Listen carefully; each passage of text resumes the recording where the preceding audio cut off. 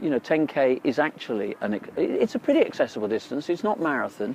You can actually master that, but you take it in bite-sized chunks. You know, you don't expect somebody just to suddenly turn out on the day and run 10K. But there are plenty of opportunities, plenty of websites, plenty of advice that is available to encourage people carefully to get into running programs. And there's a family run as well. That's a 2K run. So there's an opportunity for, you know, for people that don't fancy 10K to still be able to experience the park, experience the fact you're going to be in the Olympic Stadium, cross the same line that our heroes 3 years ago did, Olympic and Paralympic. It's all about, you know, your first taster of trying to compete in a race and just enjoy it. Don't feel the pressure to run really hard the whole way. Just soak up the atmosphere and run and finish where Olympic legends have been finishing. This is about local people getting a chance to run in the Olympic Stadium, and it builds up to 60,000 and the biggest mass participation run in the UK.